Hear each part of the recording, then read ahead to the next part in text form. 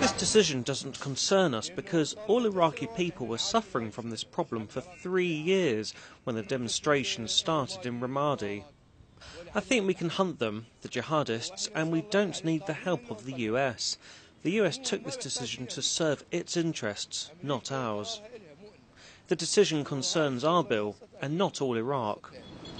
Where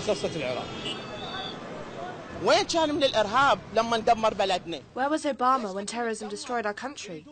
Why did the Americans wait until now to interfere? I don't think that they're coming now to help our country.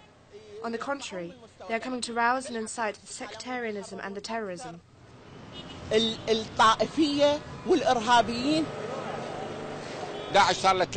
The rise of ISIL started 3 years ago in Syria and Iraq, and it is harming all the people. Now they are harming Christians and other minorities in the north and in Mosul, and they occupied it. Now Obama started saying that he will attack ISIL.